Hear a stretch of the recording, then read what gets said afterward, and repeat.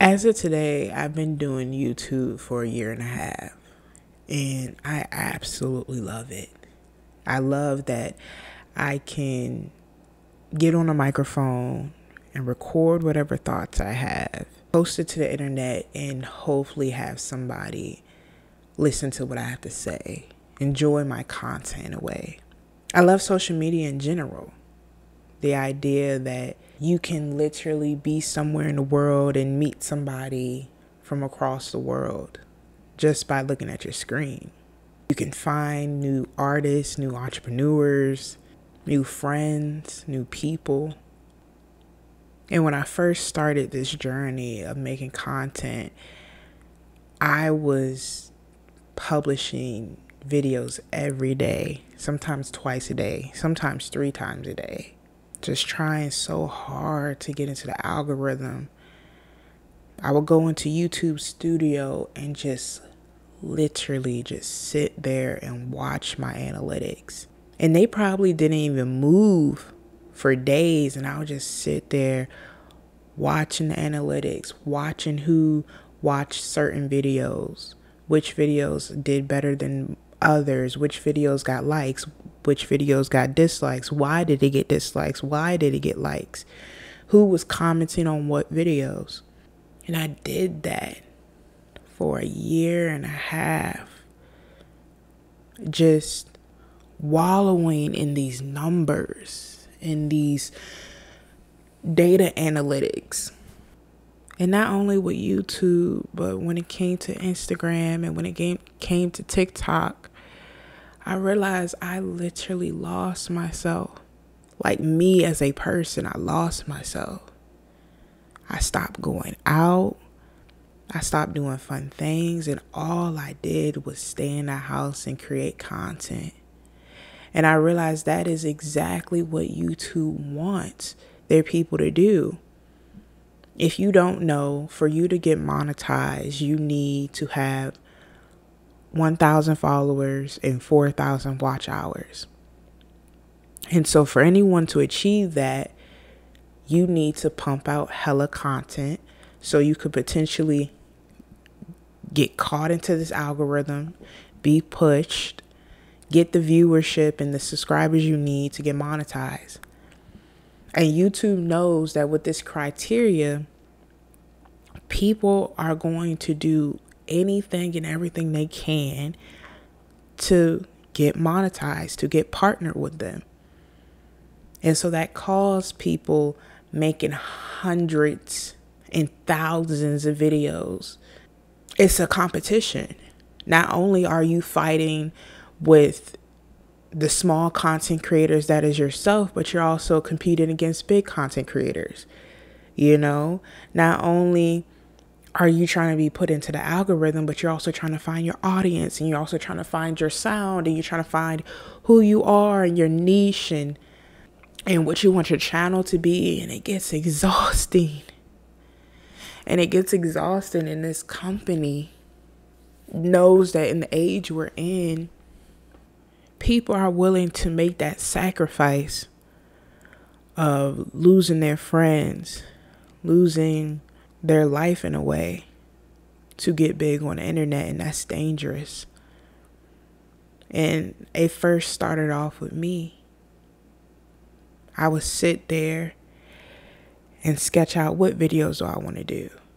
And I would find my mind wandering into places that I wouldn't normally wander into. What can I say for shock value? What can I provide that no one else has provided? What can I do that somebody else hasn't done? How can I make this topic better? I was thinking about things that a normal human being should not think about. And I know you're probably wondering, why shouldn't you think about that stuff? It's because I realized I was putting every ounce of fiber of my being into this channel, into this podcast, into creating a name for myself.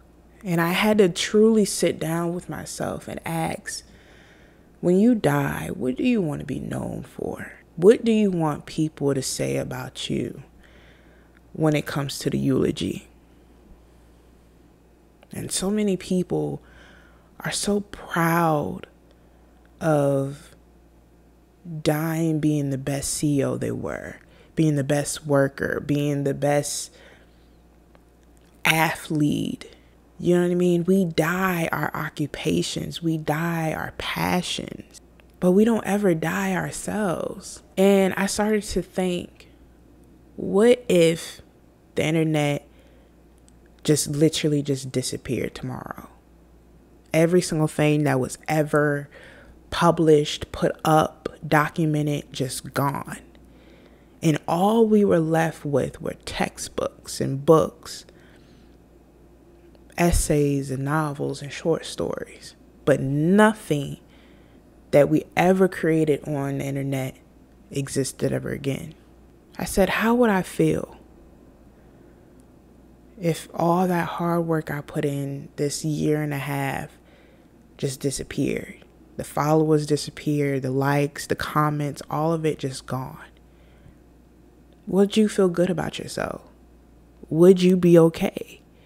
And I had to be real. I had to be real with myself. And I said, no, I would not be okay, because I put in all this work. I put in all this effort, blood, sweat, and literal tears to create what I've created. And so if it was wiped away from me, I wouldn't be okay. And so then I thought, well, let's say if the internet was wiped off and it disappeared. Okay, well, I'll still put my thoughts into a book. I could share how I feel in a book. And then I thought, okay, well, what if paper disappeared? Well, then I'll pick up a paintbrush and I'll paint. And then I kept doing this. Well, okay, then what if the paint disappeared? And what if art materials was gone? What would you do then? I kept sizing it down to the point of, okay, what are you going to do when you're in the room alone and you don't have all those alternative things to look for? I think when we get in our minds, it's so, okay, well, if I can't be an entrepreneur, then I'll be a manager. If I can't be a manager, then I'll be an employee. If I can't be an employee, then I'll be a self-contractor. It's always finding the alternatives of still being the best, but in a different realm. And it's like, no, like imagine if everything you've ever worked towards disappeared. Would you be okay with sitting with inside yourself and knowing that you lost everything? And that's how YouTube and Instagram and TikTok and Facebook and Twitter makes its money. Because they know that us as humans can't just sit with ourselves. They know that once we get onto these platforms, we cannot dissociate. This morning I woke up, I immediately went to Instagram and I sat there and I scrolled through videos for 2 hours before I even did anything for my day. And was it 2 hours worth of educational videos? No. It was of people doing dances. It was of dogs. It was of kids playing. But not one video in that 2 hour span brought me any type of substance, but it took 2 hours out of my day. Because I'm addicted to it. For some reason, my mind just automatically wants to pick up the phone and get on one of these 4 apps and just dissociate from the world. The same people that are creating these platforms, that are creating the devices you use to talk on, to search on the World Wide Web, before they even create these pieces of technology, they know themselves the damage it can cause to one's brain. If you notice, some of the people that are creating the phones that you hold in your pocket today don't even own the same phone they created. Some of those people that created the technology that you hold and watch today don't even let their kids indulge in the inventions they created. We're like moths to a flame when it comes to technology, when it comes to these platforms, when it comes to attention. And so that's how corporations like YouTube, like TikTok, like Instagram can hold us and capture us and slave us within their algorithms, because they know everybody is fighting to be seen. Everyone is fighting to be at the top. I don't know about you, but I know when I first ever even discovered what YouTube was, I searched up who was the biggest YouTuber. How many followers did it have? And it was like 20 something million at the time. And I remember sitting there at my computer, looking at the information and being like, I'm going to be better than that. I haven't even made a video at this time. I haven't even thought of a YouTube channel name. I just looked at that number and the name of that person and said, I'm going to be better than that. You go onto TikTok, it's easy for you to get 1 million subscribers. It's easy for someone to have 8.6 million followers, because it's an app that you're just constantly swiping. So it's like, okay, follow, like. And that gets addicting, seeing that number rise and rise and rise and rise.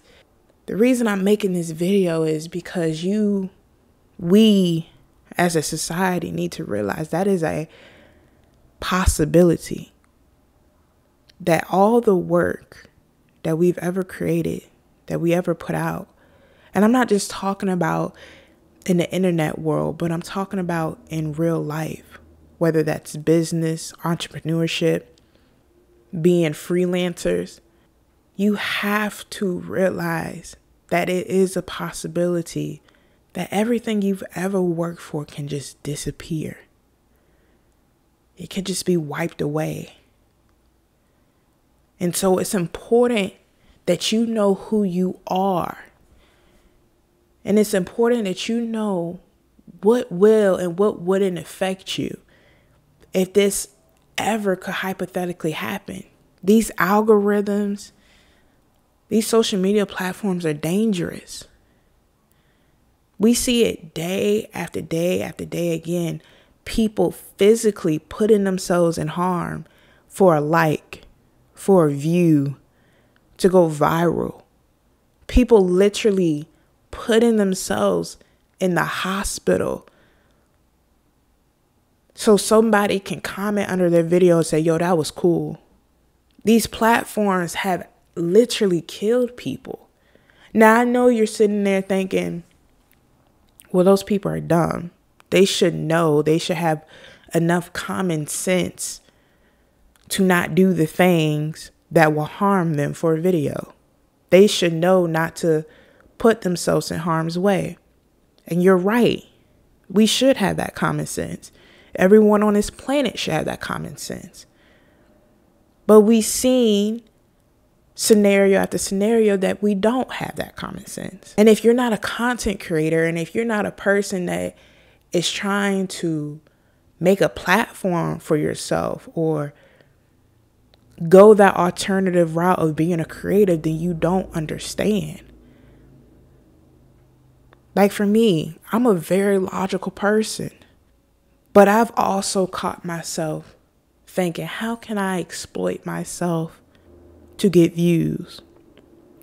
What do I have to say to get somebody to look at me, to watch me, to subscribe to me?